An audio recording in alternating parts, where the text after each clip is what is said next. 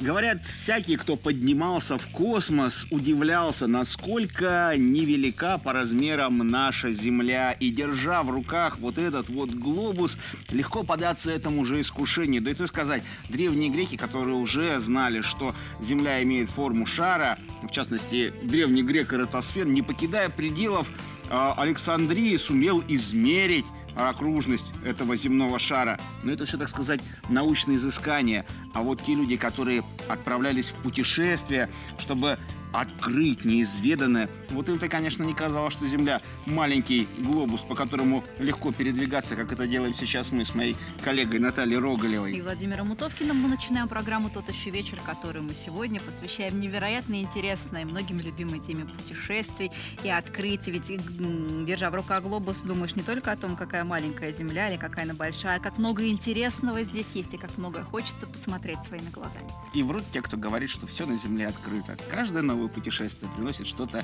необычное. Сегодня мы вам это докажем. Поехали!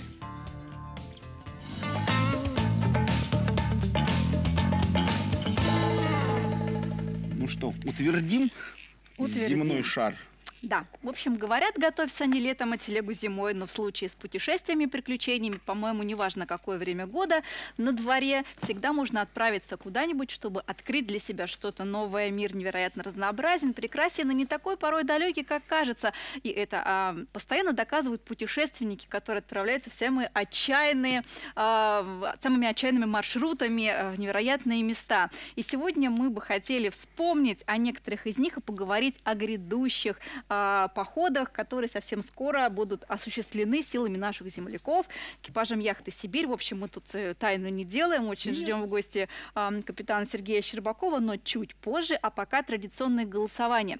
Сегодня мы посвятили его удивительным путешествиям. Конечно, их гораздо больше, чем мы сегодня представили в вопросе, всего 3. Но как вы думаете, какое бы из путешествий вы бы хотели повторить, вот положа руку на сердце? Ну, например, Тур Хейердал из Перу в Полинезию отправился на плато Контики, вошел в историю, он национальный герой Норвегии, все хранится в музее. Пожалуйста, может быть, вам интересно было бы последовать этим маршрутам? Ваш вариант первый. Федор Конюхов, в общем, где он только не был и на чем он только не передвигался, мы предлагаем вам отправиться на лыжах к Северному полюсу. Ну, а третий вариант, давайте мы будем патриотичны и поддержим нашего омского путешественника Сергея Лебединского, который в прошлом году отправился в путешествие из Омска в Исландию на велосипеде. Конечно, с одним авиаперелетом, но все остальное по суше он честно преодолевал именно на этом виде транспорта. Трудно было на велосипеде в Исландию добраться. Да. Варианты свои вы можете писать, если голосуете в интернете. Обещаем, не обещаем, но желаем, чтобы ваше пожелание сбылось, поэтому смело оставляйте свои комментарии. В общем, да. Но еще мы хотим в начале передачи задать один небольшой вопрос, предваряя приход нашего гостя, капитана яхты «Сибирь». Им приз тому, кто правильно ответит, не за горами. За ним не придется отправляться в долгое путешествие, всего лишь на 12 канал, оставив координаты нашим редакторам. И вопрос звучит следующим образом. Сколько морских миль прошла яхта «Сибирь»? Вот так вот. Звоните и отвечайте на этот вопрос. Давай, покажи приз, чтобы простимулировать. Конечно, это будет связано с легендарной яхтой. Здесь коллаж с фотографиями, календарь на грядущий год. Будет автограф Сергея Борисовича, поэтому, в общем, есть за что побороться. Телефон прямого эфира работает. Набирайте, будет еще один вопрос и еще один приз. Еще маленькие календарики подарим. Словом, итак, отправляемся в путешествие. И еще об одном событии, конечно, хочется сегодня поговорить. Дело в том, что в грядущее воскресенье в нашем городе пройдет Турфест.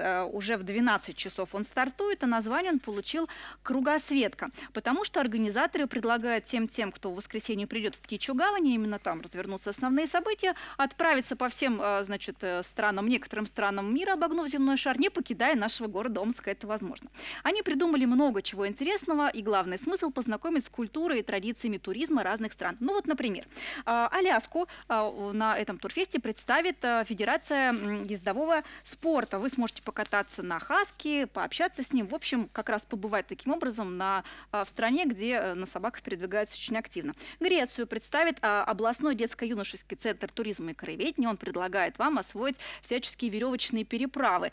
Зимой это тоже будет сделать комфортно. Кстати, погоду обещают теплую, так что, в общем, никаких проблем не будет. И никто не будет учить известному танцу сертаки, потому что на самом деле это не греческий танец. В общем, и не на самом... Да. Ну ладно, там о туризме больше, но тем не менее. Площадка Площадку Ирландии представит туристский клуб «Мечта». Они подготовили скалодром. Вот в Омске гор нет, но тех, кто вершины покоряет, очень много. Кстати, эти люди тоже частые гости подобных фестивалей, поэтому приходите, общайтесь. Гор нет, а крутая горка есть. Да, придя, например, на станцию «Казахстан», гости посидят настоящую юрту, услышат музыку, попробуют местную кухню, поучаствуют в традиционных играх. Словом, тоже побывают вот в гостях у наших соседей. А вот Азовская станция юных туристов научит вас ходить на снегоступах. Это, знаете, вид такой спорта очень популярный в Канаде. Таким образом, они представят именно эту северную страну. А вот на родине альпинизма во Франции, на этой точке, можно будет узнать все об альпинизме, там вас познакомиться с снаряжением. В общем, если сомневаетесь в своих силах, можно будет попробовать что-то поизучать и подержать в руках. Ну и Владимир. Я знаю, что вы поклонник этого вида спорта. Кёрлинг 55 расскажет о кёрлинге, который родился в Шотландии. В общем, до конца неизвестно, где родился этот вид спорта. Говорят, очень любят придумали. над ним шутить. И, господи, сколько я не услышал только шуток. Но, друзья мои, если вы внимательно сядете и хоть раз посмотрите эту замечательную игру, вы поймете, что это нечто среднее между бильярдом, шахматами и хорошей физической зарядкой. На самом деле очень полезный, очень классный вид спорта. Так что приходите, вас в этом, я уверен, убедят. Ну а если наши слова звучат неубедительно, давайте послушаем слова заместителя министра культуры Омской области Анны Статовой, которая тоже приглашает всех вас на этот туристический фестиваль. Турфест называется «Кругосветка», и он даст всем возможность посетить различные страны. Но посетить, с одной стороны, в кавычках, с другой стороны, в реальности, вот соприкоснуться с какими-то традициями этих стран и вообще узнать, откуда пошел тот или иной вид спорта или вид активности. Потому что мы зачастую над этим вообще не задумываемся.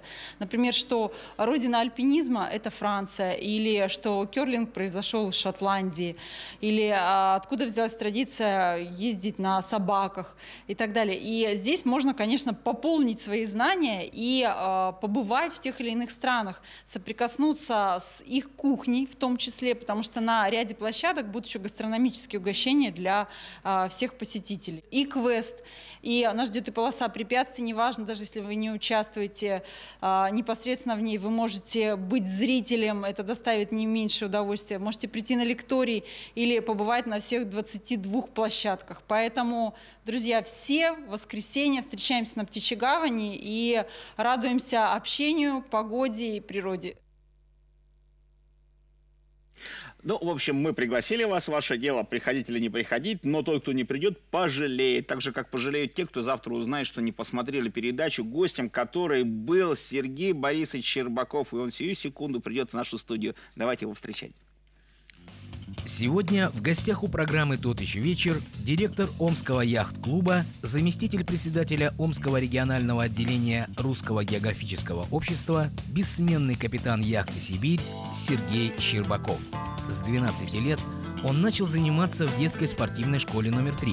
В 1979 году стал первым мастером спорта СССР в Омской области по парусному спорту. После окончания вуза трудился на заводе Баранова, служил в армии, работал инженером в научно-исследовательском институте приборостроения, но спорт не оставил. За экспедиции на яхте «Сибирь», в том числе кругосветную через Северный морской путь, был удостоен звания мастера спорта международного класса, а затем и заслуженного мастера спорта России. В 2000 году избран в Президиум Всероссийской Федерации парусного спорта и по настоящее время является его региональным вице-президентом.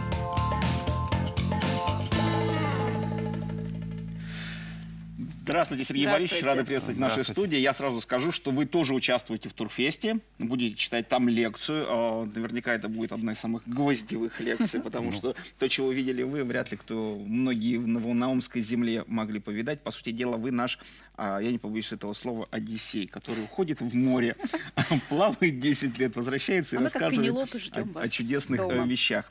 Напомню, что тот, кто правильно сейчас позвонит, вернее, позвонит к нам и правильно ответит на вопрос, сколько морских миль прошла яхта «Сибирь», получит приз, замечательный календарь, на котором Сергей Борисович оставит свой автограф.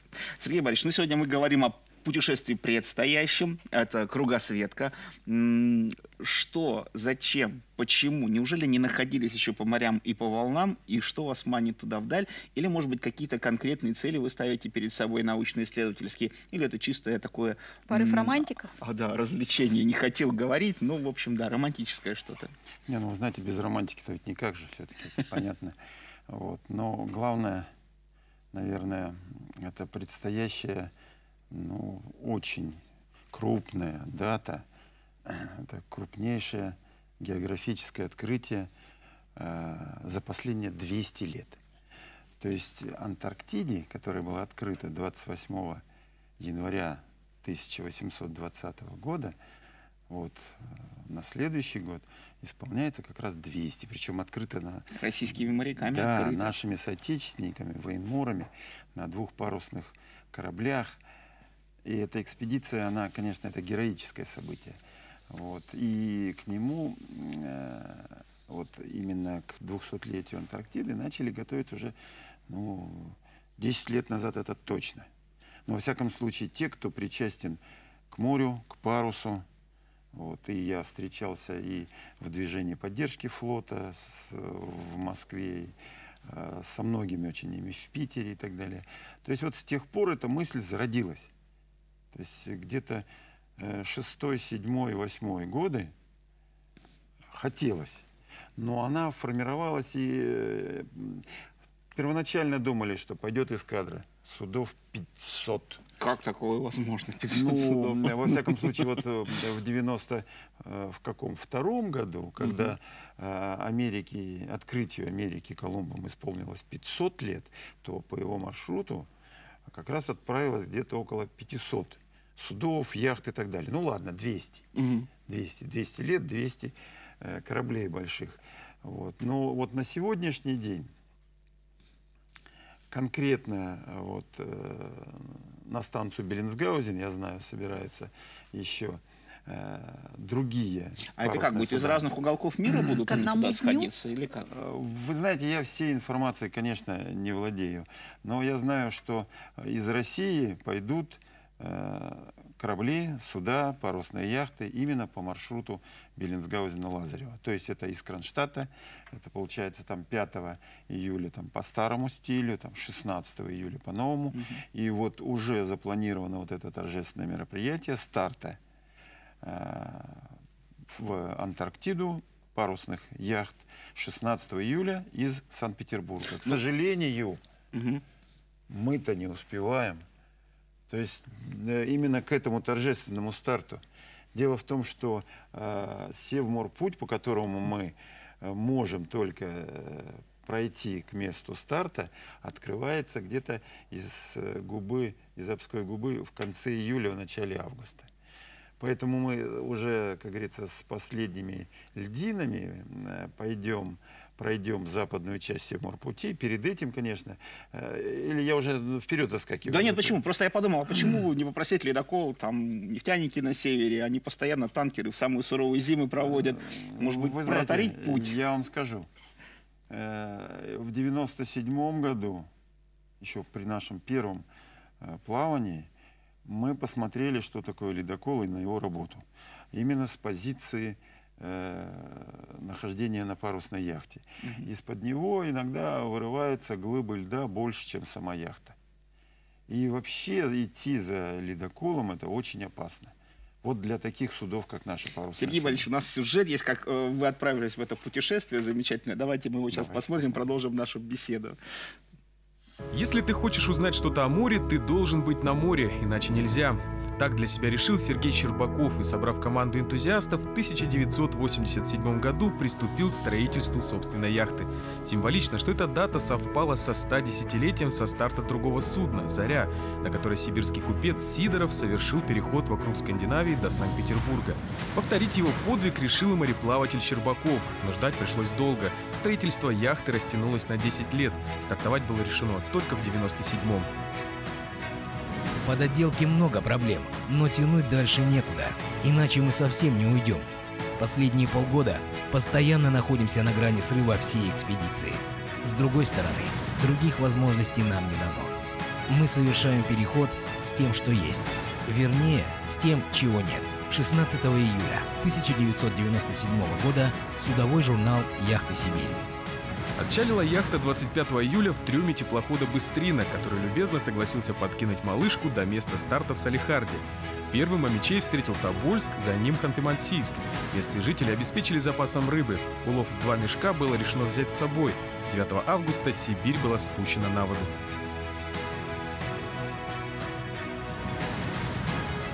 Заполярные воды поразили красотой и необъятными просторами, однако с большой водой пришли первые проблемы.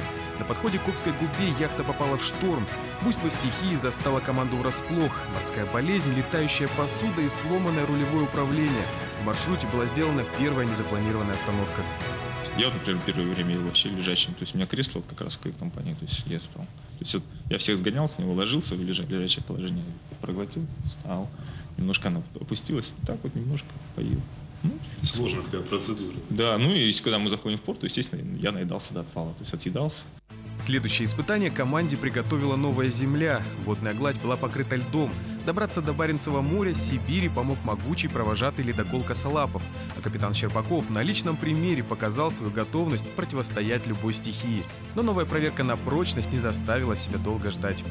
Ну, очень был сильный шторм, просто внутри, как в банке, которые вот так вот трясут, так мы примерно там и находились. Самое опасное время в пути – это ночь. Убедился в этом Сергей Щербаков в Северном море, когда яхту «Сибирь» протаранил норвежский сухогруз. Вся команда спала. Лицом к лицу с аварией оказались капитан и его помощник.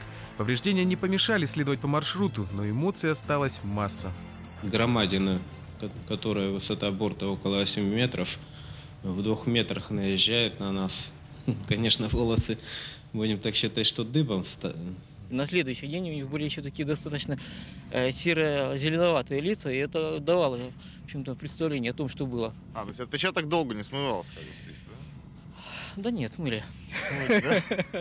Вода стихия непредсказуемая. Сегодня может судно потопить, а уже завтра поставить на незапланированную стоянку.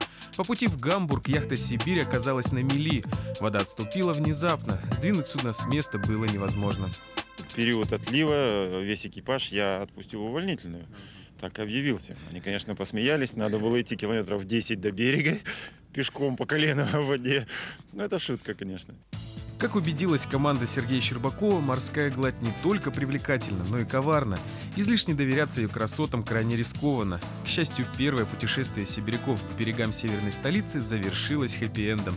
После 3 месяцев в пути в порту Санкт-Петербурга участников команды встречали как героев. А вернувшись в Омск, Сергей Щербаков уже не мечтал о кругосветке. Он уверенно строил планы на будущее. Впечатления успокоились, и уже не кажется все таким страшным. И, в принципе, я уже готов к следующим шагам.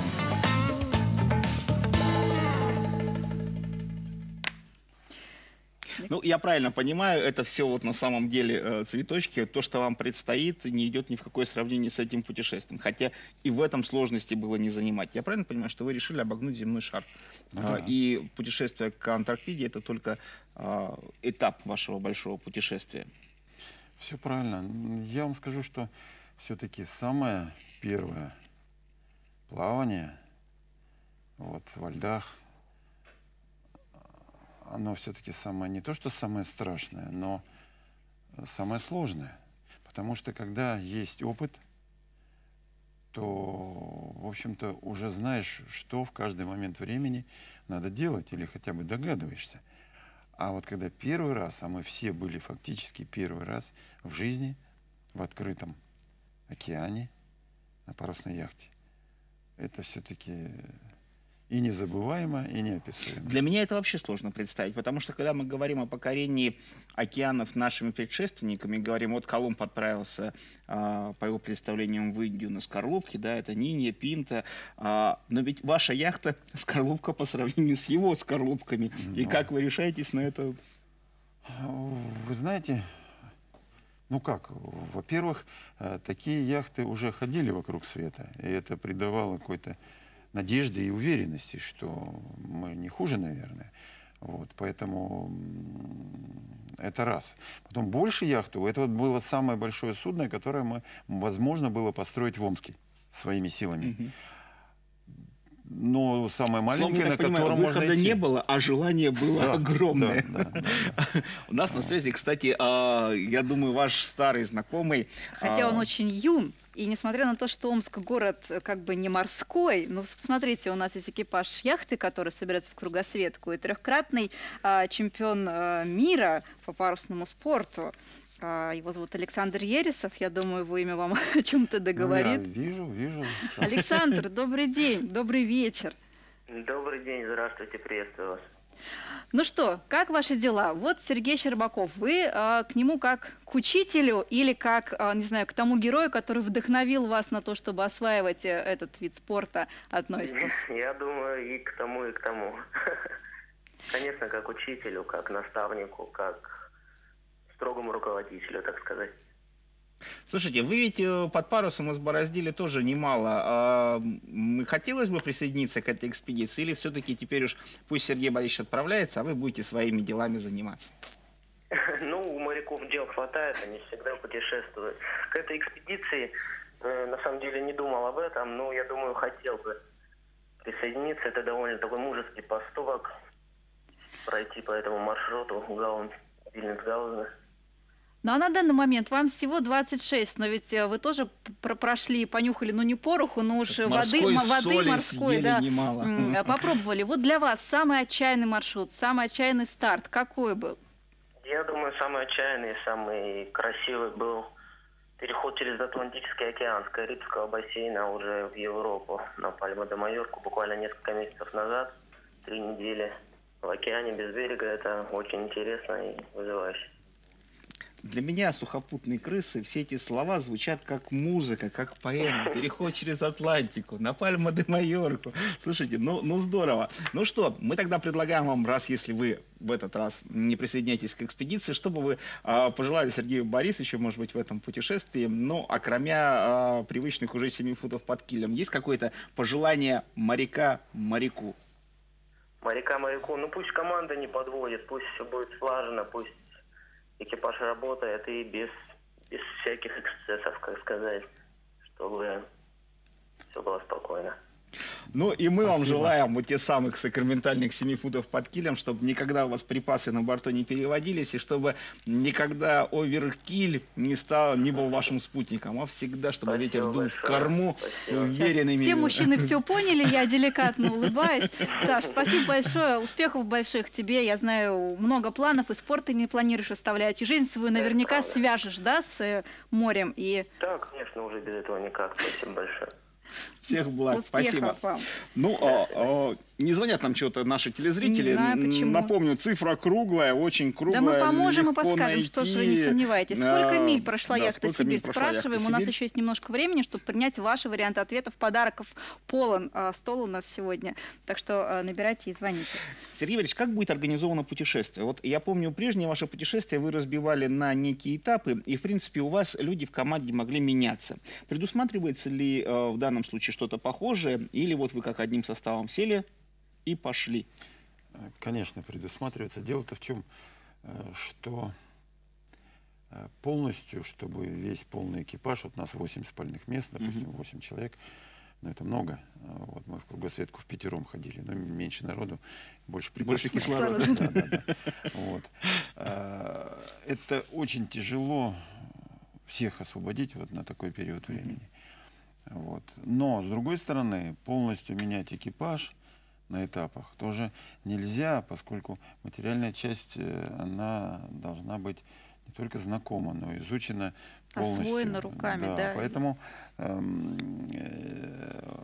принципе, пришли к такому выводу, и это было у нас и вот в первую кругосветку. 4 человека я планирую на весь маршрут. Это люди, которые вот постоянного состава. Вот. А остальные 2-4 человека на отдельных этапах. У нас 60 портов захода. То есть где-то вот точек, где яхта побывает за это время. Поэтому можно буквально вот заявляться на этапы. Мы открыли вот такую 60 заявку. раз будет пересменка, Нет, да? Поменьше все-таки, да? Конечно. Человек может захотеть, и многие так и хотят, сразу, от начала до конца. Но такой возможности не будет. Вот кроме 4 постоянного экипажа. Но можно на 1 этап, на 2 сразу. Допустим, вот у меня уже заявки поступают, причем в последнее время этот, ну не снежный ком, но все больше и больше. У меня прямо руки больше. зачесались заявку написать. Какими сведениями надо, знаниями надо обладать, умениями, навыками, чтобы попасть в вашу команду? Ну, вы знаете, во-первых, надо быть ну, как это сказать? Ну, хоть какой-то опыт надо иметь, совсем-то юнгой не пойдешь? Опыт, конечно, нужен, но дело в том, что самое главное – это беспредельное желание, которое заставляет человека и опыт приобрести. Быстро учиться, соображать. И, конечно, предпочтение из вот этих вот беспредельщиков, по желанию. Отдается журналистам 12 канала. Да, пожалуйста. У нас звонок. Здравствуйте, мы Давайте слушаем примем. вас. Представляйтесь и говорите, что вы там намерили яхте «Сибирь». Алло, это вы мне? Да, добрый вечер. Скажите, пожалуйста, почему исчез у нас детский парусный спорт, детский, юношеский, с того времени, как у нас появилась одна большая лодка, и доступный. Глаза у ребятишек горели. Сейчас не лодок на Иртыше. Как вас зовут, скажите, ни пожалуйста? горящих глаз. Как зовут вас? Меня зовут Лилия Владимировна. Лилия Владимировна, давайте мы еще 2 зайцев одновременно убьем. Назовите, как думаете, сколько яхта «Сибирь» прошла морских миль? Не знаю. Ну, примерно, сколько думаете? Я не знаю. Да любую цифру назовите. Лилия Владимировна, оставляйте свои координаты. Вы, в общем, за отличный только вопрос, мне кажется, заслужили этот приз от Сергея Борисовича. Сергей Борисович, как вы считаете, исчез у нас детский парусный спорт? И можем ли мы его восстановить? Ну, я вам скажу, что, конечно, он не исчез. У нас мало сейчас уделяется времени для его популяризации. Не времени, а вообще, вот, то есть это же надо продвигать, а это сейчас деньги. Если раньше это все распространялось у нас, как говорится, в средствах массовой информации бесплатно, это интересно. Но доказательством того, что он не исчез, вот как раз вот этот календарь, который мы подарим Лилии Владимировне. Да. То есть вот здесь как раз команды детей, которые участвуют и в омских соревнованиях, у нас их порядка 20 за сезон, и на выездных соревнованиях. То есть он развивается, и каждый год у нас что-то новое. Но то, что я согласен и полностью поддерживаю Лилию Владимировну, то, что у нас мало об этом говорят, вот как раз это, как сказать... Мы тоже отправляемся в большое путешествие по телевизионным волнам с рассказом о парусном спорте. Отлично. К нам подходит как раз сезон, когда наконец уйдет лед с Иртыша, и я думаю, что это будет прямо, надо заняться этим самым, потому что рассказывать о парусном спорте для журналиста большая радость, потому что он и сам на яхте ходит. Да. А я 2 раза ходил на яхте, и удовольствие ни с чем не сравнимое. А заодно скажу людям, которые увлекаются здоровым образом жизни, еще и зарядка невероятнейшая. Попробуйте менять галсы, я вам скажу, это то еще удовольствие. К сожалению, нам на сегодня нужно прощаться. К нашей огромной радости и вашей тоже в воскресенье Сергей Борисович будет ждать вас в Птичьей гавани на Турфесте. Вы можете прийти, пообщаться, задать вопросы и услышать невероятные ответы, интересные, содержательные. Я точно знаю, что у Сергея Борисовича в запасе столько историй, что вы оттуда сразу, даже если захотите, не уйдете, потому что отлипнуть от этого человека невозможно. Спасибо большое, Сергей Борисович. Спасибо вам. Удачи вам. Да, я надумаю, перед путешествием мы еще с вами обязательно увидимся. Тогда до скорой встречи. Всех благ. До свидания. Спасибо.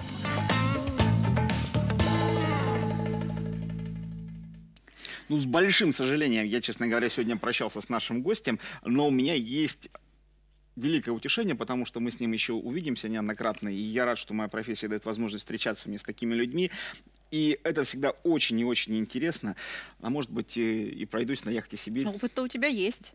Ну, так. Теоретические знания. Небольшой есть, истории. Да. Чуть-чуть. Шанс у тебя больше, чем у меня. Главное желание, ты же поняла. Конечно, что через год, если мы вдруг снова соберемся и поговорим о том, куда бы вы хотели отправиться и чье путешествие повторить, я думаю, мы обязательно запишем сюда и фамилию Сергея Щербакова, и экипаж яхты «Сибирь» с их кругосветным путешествием, биполярную, значит, экспедицию в честь 200-летия открытия Антарктиды. Ну а сегодня мы интересовались, какое из уже совершенных путешествий вам интереснее повторить, и там, и по телефону, и в интернете большинство из вас проголосовало за маршрут Сергея Лебединского, который в прошлом году проехал на велосипеде из Омска до Исландии с одним авиаперелетом, понятное дело, на остров нужно И он добраться. был у нас, кстати, в гостях в передаче «Тот еще вечер». А если вы хотите посмотреть, что это за путешествие, в нашей группе ВКонтакте уже выложен необычный сюжет об этом, ну, можете нашу программу посмотреть. Да, Записи. найдите легко в интернете, очень все ищется. Собственно говоря, все наши программы выкладываются в интернет. Я думаю, сейчас кто-то нас в интернете смотрит, так что по ссылке быстро уходите, смотрите про Лебединского, смотрите передачу «Тут еще вечер», не переставая. В общем, делай с нами, делай как мы, делай лучше Давай нас. попрощаемся традиционно, все-таки встав с кресел. Мы пока никуда не уезжаем, мы остаемся работать, хотя наша неделя рабочая подходит к концу. В общем, время нашей передачи подходит к концу. Мы бросаем якорь, встаем на прикол, на кнехты набрасываем толстые пеньковые канаты и с чувством выполненного долга готовимся к новому путешествию по эфирным волнам. Мы, это Наталья Роголева, Владимир Мутовкин. Желаем вам удачи, 7 футов под килем. Никогда не прекращайте путешествовать и всегда возвращайтесь к родному дому. В общем, как завещал нам наш друг и учитель, товарищ Одиссей еще с древнегреческих времен. Ну, а за сим позвольте откланяться. Берегите себя и хороших вам вечеров. До свидания. Пока.